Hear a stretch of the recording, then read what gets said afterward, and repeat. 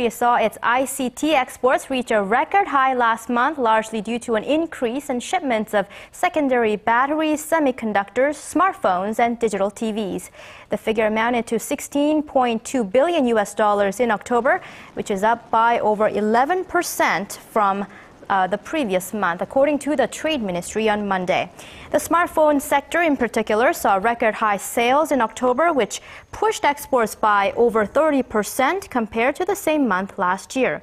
ICT exports also rose more than 10% in the first 10 months of the year compared to the same period last year.